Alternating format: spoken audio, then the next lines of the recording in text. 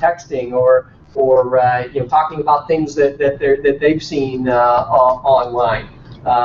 They're keeping it in the family again. I have a nephew who is backpacking all over the world, and we're following him on Twitter or Facebook, or this little geo application that we know where he's at any time. He's posting pictures. We're getting to experience where he's going without having to be there, and which many of us may never ever get that opportunity to go to those places. But and we're able to say, hey, while you're there, do this, and send him things that he can act upon immediately.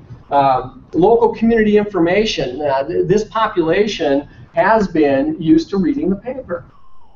I mean, they still get the paper, they still read it. However, more and more relevant community information for them is now online. Here in Chicago, with the relaunch of EveryBlock recently, and if you haven't been on that, I'd encourage you to go out there and yeah, you know, find that zip code or 2 or 3 that you're interested in, and get that, you know, little daily email, see what's going on. It's even helpful for us from a business perspective, not just knowing what's going on in the community, but then there's events that go on that say, hey, that's cool, maybe we could support that event or engage with that event. But those types of things are becoming more prevalent in more timely than reading about it tomorrow. You can see or read about it today. And how does that? How do they engage with that again without impacting that information overload? We talked about it a little bit before. The delivery and access to basic services, which we talked a little bit before. This population is social. They want to go to. They want to go to the driver's license station. You know, it's getting them out of the house. You know, it's going somewhere. Most of us would rather do that online. They want to go to you know, the doctor's office. They want to do their shopping in person. It's a social event. Those things are social events for them. Again, just getting them out of the house, something to do. However, as more and more of those basic services are done online and there's no people to go see, that's an impact on this population. Again, we talked about safety and information security. Again, this is the social impact is trust. I mentioned trust before. It's a very trusting population, and they want to trust, but their trust gets violated, and it's a social impact for this population when they've pressed the button to clear up that virus, and you know, something nasty has happened to them, or they've responded to the email, and all of a sudden, you know, something has occurred to them that violates that trust, and they become more untrusting than in our social environment. And again, healthcare. Most of seniors in this population receiving healthcare don't always have a support system around them. They're engaging in healthcare maybe on their own or with their spouse that's aging as well. So it's a social impact on them when they don't have the support of the practitioner, where they're going to the practitioner and engaging with the practitioner. There's a social impact on them there. It's different. I'll address my father again. He's developed a little bit of a heart condition, and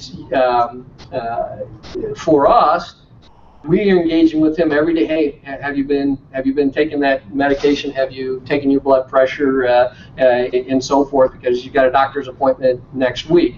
Others that don't have that support system around them, you know, and there's not someone that they're engaging with, they may start to fall off of engaging with proper health care, whether it's information or direct services that they should engage with, because the social nature is being diminished by having to do things on your own with technology. Some of the programs and support that we provide for seniors, biggest number one is going to them. we would get people that would come to us that would say, boy, I'd really love it if my spouse or my friend or neighbor could engage with. They can't get out of the house, or they can't get out of they can't come. There's something, they either don't have transportation, or the weather, as we've been having, is not safe for them to get out and engage with us. So going to them, for example, at Constitution House in Aurora, oh gosh, about 900 seniors in that community there. It's a low-income population, but it's a retirement community for them. It's a high-rise type of place. When we went to them, we got so much more engagement of people that were in that 5% that didn't think it was relevant, or I guess 95%, that didn't think the technology was relevant to them, but now their friend was coming, and it was right there in their building, and there was somebody there that was going to help them and talk with them, and then it became a social type of event. It was just like all the other social things on their calendars. Everybody wanted to come, or we had more uptake in the programming. We were able to reach many more folks by going to them. And with today's technology, it was very inexpensive to take it to them. 25 laptop computers and a couple of air cards, and we were up and running with great connectivity and serving folks real quickly. One of the other things we see that's a big issue is dexterity and the need for assistive technologies.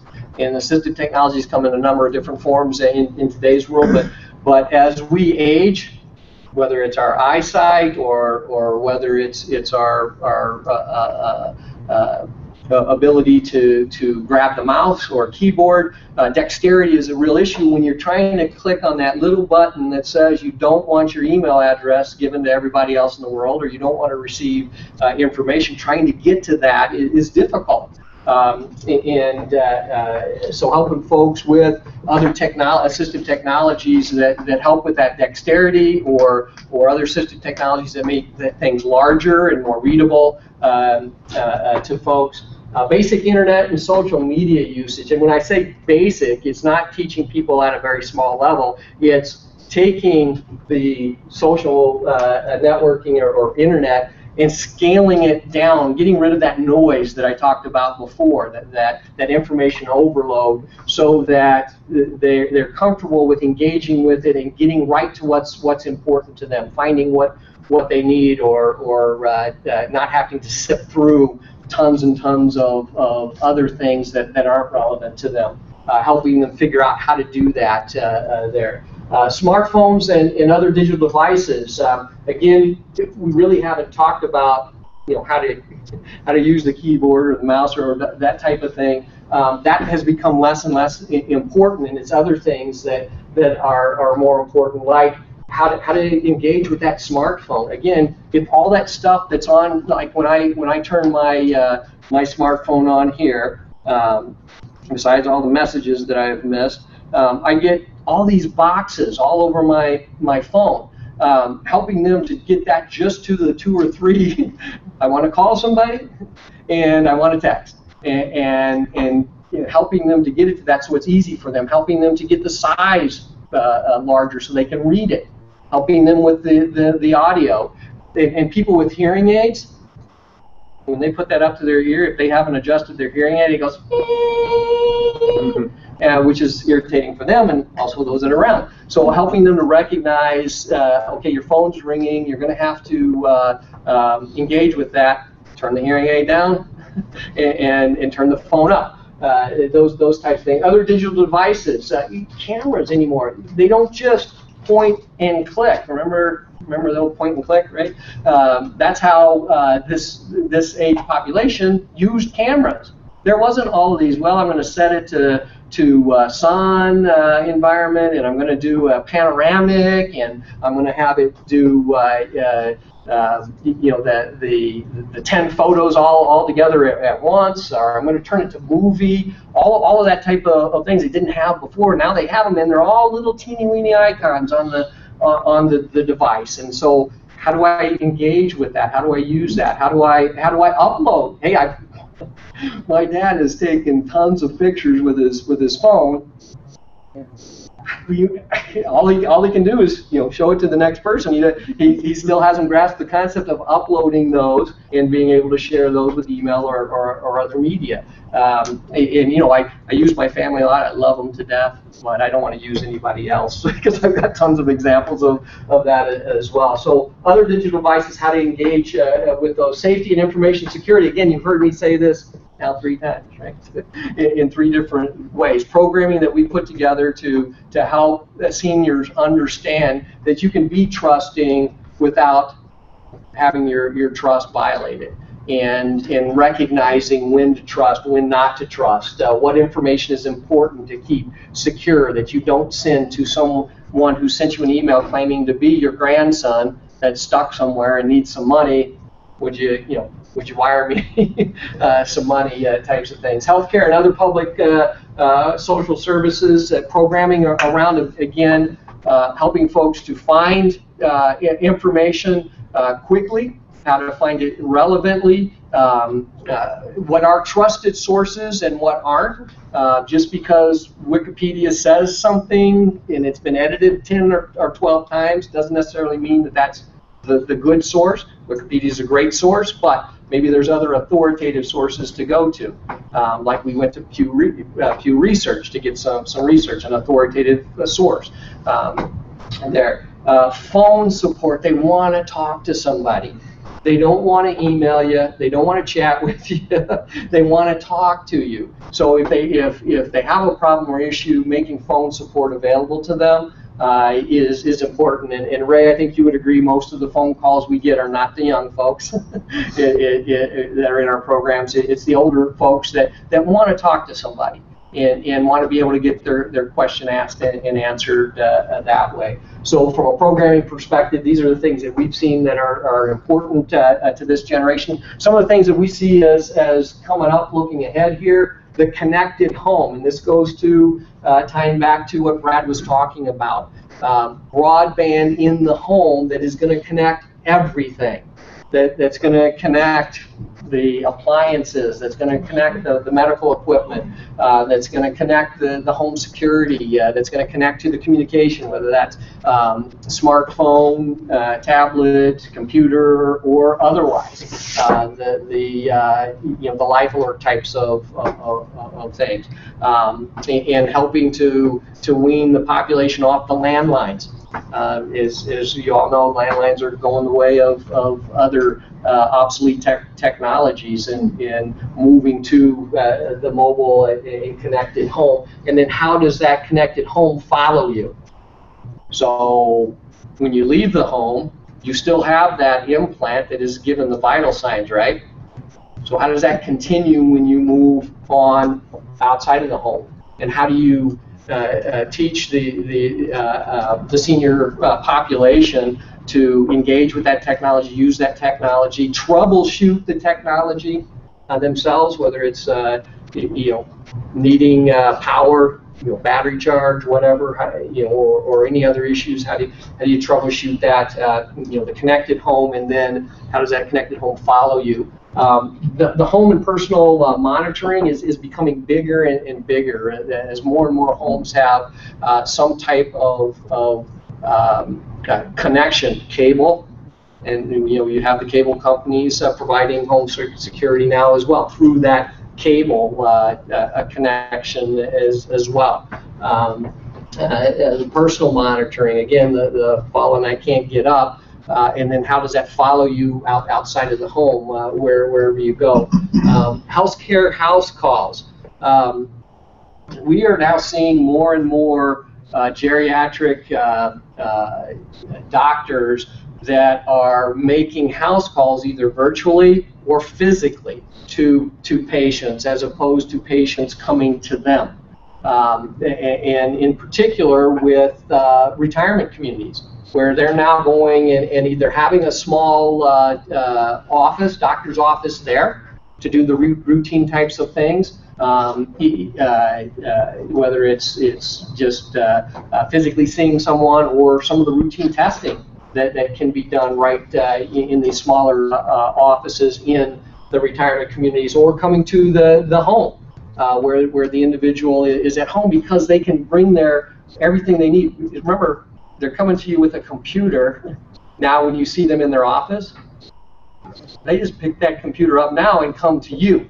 And for them, it's less costly. They can actually get more reimbursement if they're doing these types of things in the home setting as opposed to in a healthcare setting. They can get more reimbursement for that. They can improve the health of the individual because they're catching things sooner than they may have caught otherwise. So we're seeing more and more of these healthcare professionals going back to the old house call, whether it's physical or virtual. And so what does that mean for us from a program perspective or a technology support perspective? Market opportunity is the last thing, and market opportunity comes in a couple of ways. One is from a social policy or a programming perspective. What are the market opportunities that we see here? Kind of going back to some of the questions that Brad left us with. What are some of these market opportunities here from social public sector policy and programming, as well as from a commercial standpoint?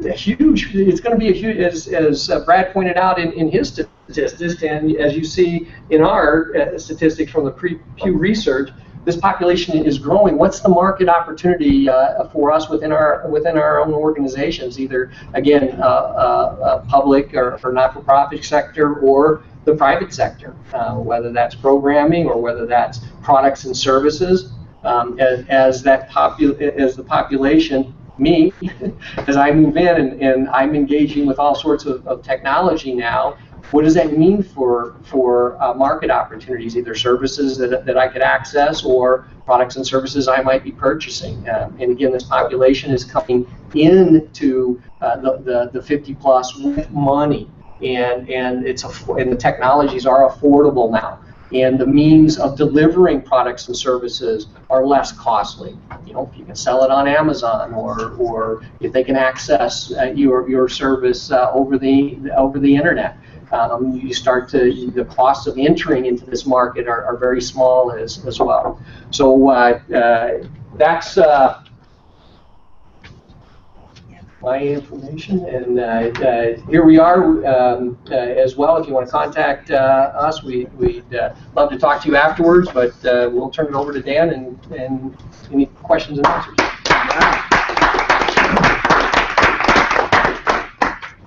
Wow.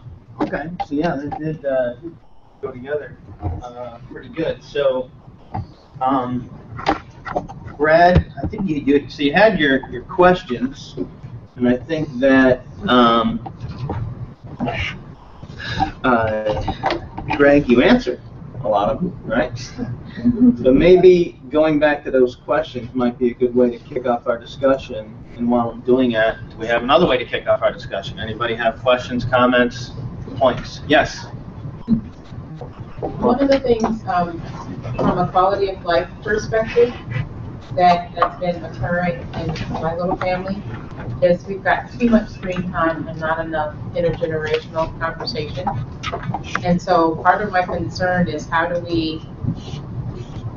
can we figure out a way to use technology to get more to the intergenerational conversation and less on screen time?